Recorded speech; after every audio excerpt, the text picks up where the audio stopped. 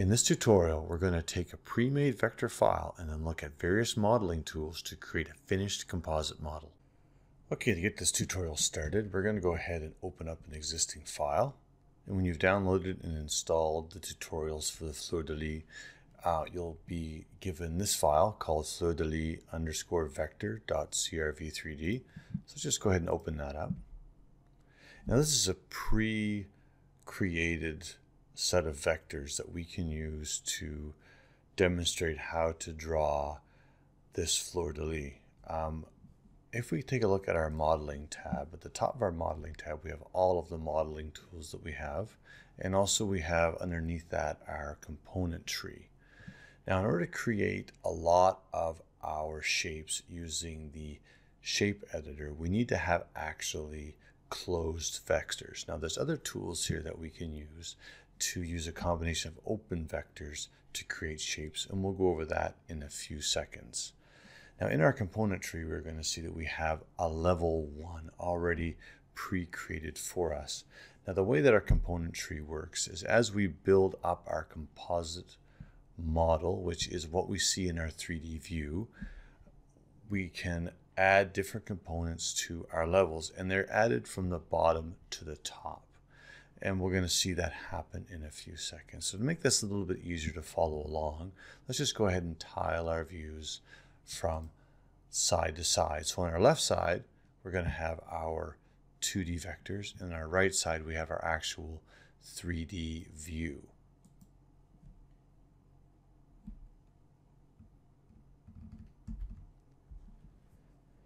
Now, when creating a 3D model from scratch, we should take a look at our modeling resolution. And this is how many pixels we're going to have to use to create our model. And the more pixels we have, the better quality the model is going to be. But that also, we need to take into consideration how fast our computer is. So if we go ahead here and take a look at our job dimensions, and we take a look at our modeling resolution, right now it's set to standard. And that's the fastest modeling resolution we have because there's less pixels to deal with. Right now there's 1 million pixels.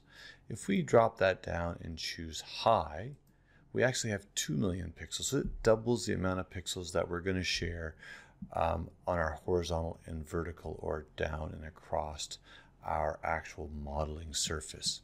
And this should give us a pretty good model. So let's just go ahead and click OK. Now when we create a 3D model, we should take a second to think about how we're actually going to build it up.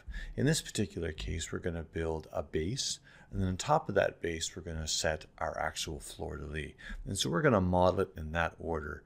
That way it makes a little bit more sense. Now, if you don't model in that order, that's okay, because you can go back later and slide around your components. But just for this demo, we're going to try and do it in the proper order. So let's go back to our modeling tab. Now, the first thing we need is a base to set our actual border on for our plaque that we're going to put our Fleur de Lis on.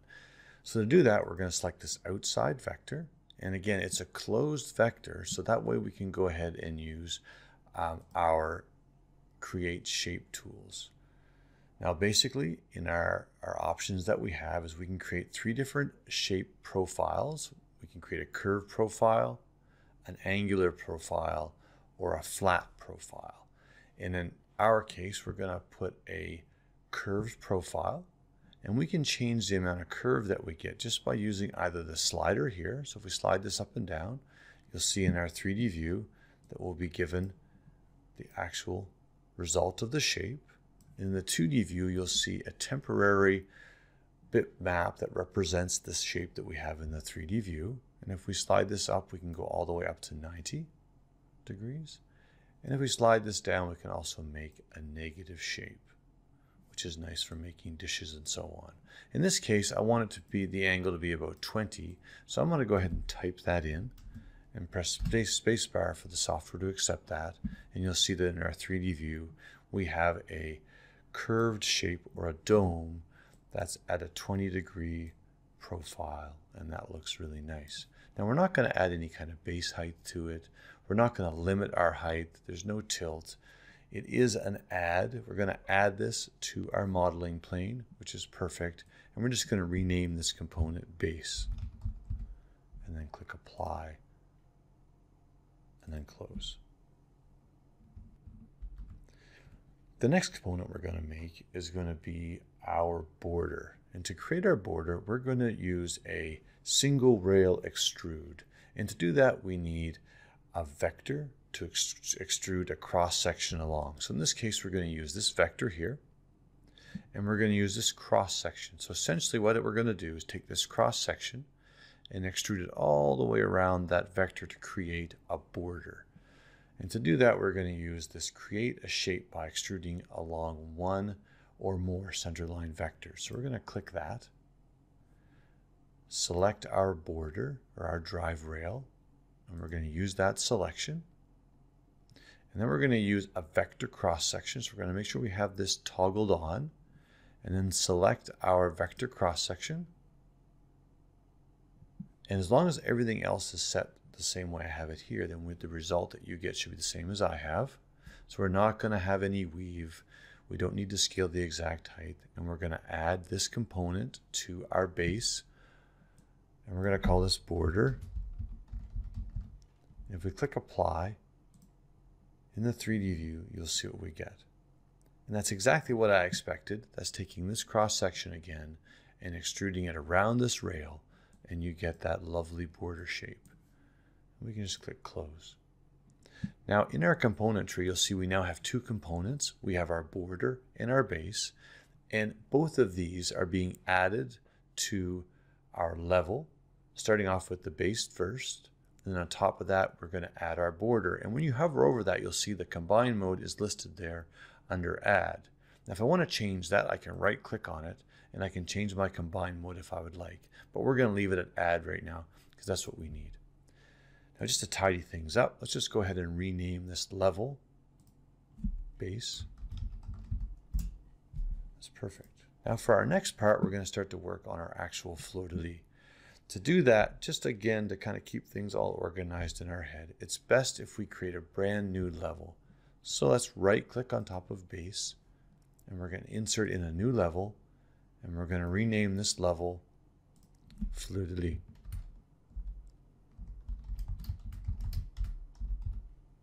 And press enter to accept that.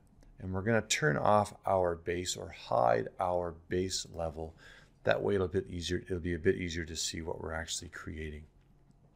Now one thing I want to point out is that the level that I have selected is the level that my components will be created on. In this case, I can tell that the fleur-de-lis level has been selected because it's bold. Now if by mistake I happen to click on the base and have it selected, it's been turned off or it's hidden.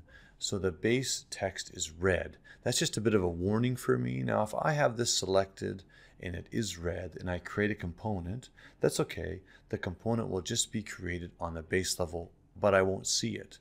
It might be a bit confusing, so it's always good to kind of keep an idea of what's going on over here. So let's go back and reselect our fleur-de-lis level, and let's just go ahead and minimize all the components in the base. Now we didn't delete that, we just minimized those so they're kind of tucked out of the way. And still our fleur-de-lis is bold, so we're working on that level. Let's take a close look at the vectors that we have here created for our fleur-de-lis. If we zoom in a little bit, you'll see that the side vectors actually overlap the center a little bit, and that's done on purpose. That way when we create the two shapes, or the two components, they'll actually overlap or merge into each other, so that way it'll give us a nicer feel, it'll look a little bit better, and it will actually help when it comes to do our tooling. It'll just look much better in the end. So to start this off, I am going to zoom out a little bit and press F on my keyboard. That will actually fit or zoom to fit everything that's in my 2D view inside of my window here, and that way I can see it. Let's select our center shape, and we're going to go back to our shape editor and create a single shape for that, and we're going to make it 60 degrees. That works fine. No base height, we're not going to limit it. It's going to be a merge component this time, so everything on this level is going to be merged. So our center with our sides, with our tie, they're all going to be merged together to give us a nice finished look. Let's click that to merge. Let's call this center. And if I click apply, then you'll see that I've got the center component created. That's exactly what I was hoping for, and that looks great. So let's close that down. And like I said, because this level was selected, that component that we just made called center was created on that level, and it's actually a merge component. The next piece of the puzzle is going to be this left side of our fleur de lis. Now this is actually made up of two different vectors, and we are going to extrude one cross section between these two vectors. And to do that, we're going to use our create a shape by sweeping between two rails. So we're going to click that, and we're going to select this outside shape first. Holding down our shift key, we're going to select this inside vector, and we're going to say use selection. And then what we can do is we can choose one or multiple cross sections to extrude between those two lines. In this case, we're just going to use one, and it's going to be this one right here. Let's just go and select that. Now right now we have scale cross sections with width turned off. So what will happen is as this shape, this cross section gets extruded between these two lines, the height of this will not change, and we'll see that in a second. We're not going to scale our exact height. We're going to merge this in, and we're going to click apply for a second and take a look at this. So if we rotate this around, you'll see that this shape is a constant height all the way through. And that's really not what we want. It looks nice, but I think what we really want to do is vary that height as it goes through there.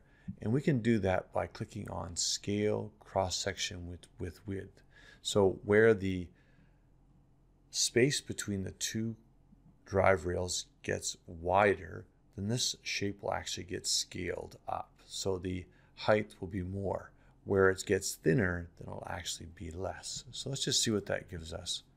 And you'll see what happened, that actually it's taller here, and then it ends up getting lower as the two drive rails get closer together. And that gives us a very nice result that I really like. So let's change the name of this to be side. And we can click apply one more time so it accepts that name. We'll hit close. And again, we're going to see on our fleur de lis level, we have side and center, and these are being merged into each other, and they're actually crossing into each other here, so you can see how nicely that looks. Now, let's look straight down on this. Because this is a symmetrical thing, we can just go ahead and mirror our left side to our right side. So let's select the side, and we're going to go ahead and select our mirror selected objects. We're going to make sure that we have flip about center of job and create a mirrored copy. And then we can just flip this over our center line, and there we have it. And that looks great. We can close that down. And if we just click anywhere in this white space, we can off select that component, and we'll see that in our 3D view, everything looks really nice. Now the last piece of this is going to be our tie in the middle. And again, we're going to use our two rail sweep, but we're going to use two different cross sections. So let's select that. We're going to choose our bottom vector first, holding down our shift key. We're going to select the top. We're going to use selection. And just so we can see what happens, we're going to start off with one cross section. In this case, it's going to be this guy. And we're going to place him at the end. And it's going to extrude this cross section all the way through these two vectors. And we can just hit apply to see what we have.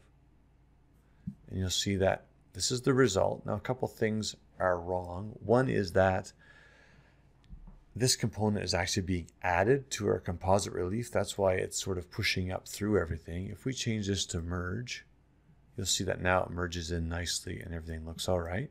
Now, to get the extra height we need to get over top of all of these other components, we're going to add in an extra cross section. So if we select this cross section, we can drop it in anywhere as we want to along these two lines, these two vector profiles. We're going to click that. And then if we hit apply, if you look in the 3D view, you'll see what we have is this nice tie going on. Now what we don't want to do is we don't want to scale this particular cross section with height. So we're going to unselect that, hit apply, and now we have the shape that I was hoping for, which you'll see that it actually raises in the middle, nice and tall. We get the extra little bit of detail with the little divot in it because we use this second cross section, and that looks quite nice. So we're just going to rename this tie. We're going to click apply. We're going to close that. Let's have a closer look at what we've created. Now, I have a little bit of a problem with the end of this because of the shape that we started out with and the gap between our two lines. We end up with this bit of a hard edge. Now we can smooth that out simply and easily by using one of our sculpting tools. So if I select that component and then I select our sculpt options, we can go in and we can smooth down those edges. Now there's lots of other options here and lots of other things that we can do, but for right now we're going to focus on just the smooth operation. And these settings are all okay. So we're just going to go into our 3D view, and if I hold down my left mouse button, then you'll see that I can smooth that down. If I hold down my Alt key, I can twiddle this around, and I can let go of my Alt key and I can smooth that end down. Look straight down on our relief or our composite model. We're going to keep all those, and we're going to go OK. And now we have the finished fleur-de-lis. And I think that looks really, really quite nice. So let's turn back on our base level, zoom out in our 3D view.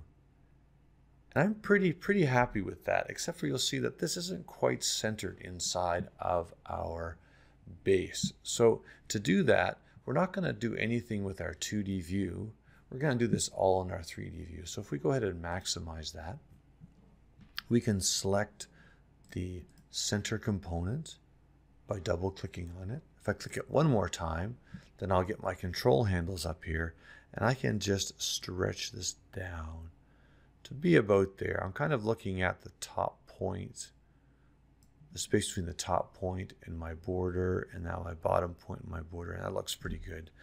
But now that I've gone and done that, then my left and my right side and my tie don't actually fit in very well anymore. So if I hold down my Shift key,